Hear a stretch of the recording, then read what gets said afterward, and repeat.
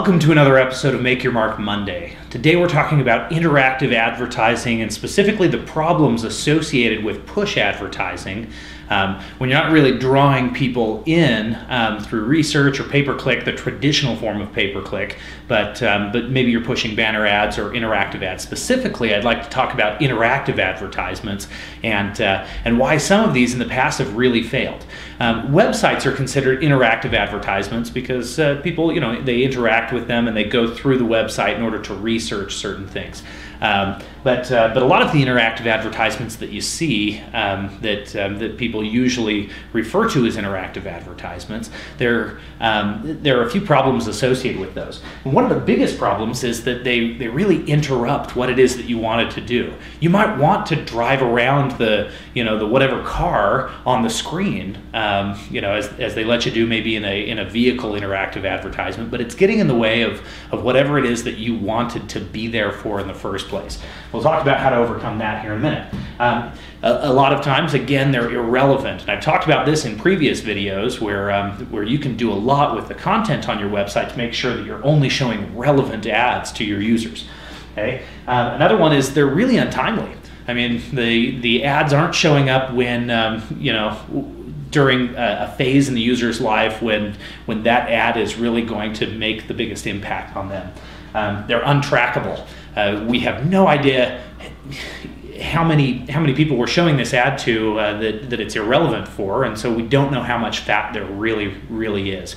Okay, and then the last one is that it's kind of advertainment impossible. With a lot of brands, they realize that, gosh, most of the really cool ads are the ads that we see in the Super Bowl that always show up in ad week. I mean, they're entertaining, a lot of them.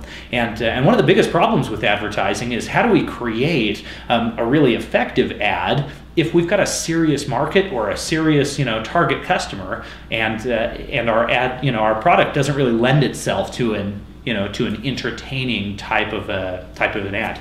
So a few things that we have noticed, a couple of very short guiding principles here for advertisements.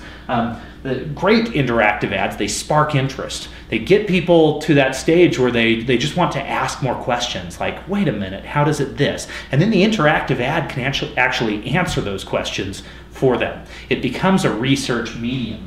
It induces research. It helps the consumer understand the product better and kind of goes beyond that. And yes, we can spark the interest through entertainment or an advertainment, as we've started to hear quite a bit, but really, once again, it induces the research on the consumer side, and then the big part here is it fosters freedom. One of the a couple things that we saw here: interruptions, irrelevant, untimely. These are the advertising problems, but all of these problems right here, they take away freedom from the consumer.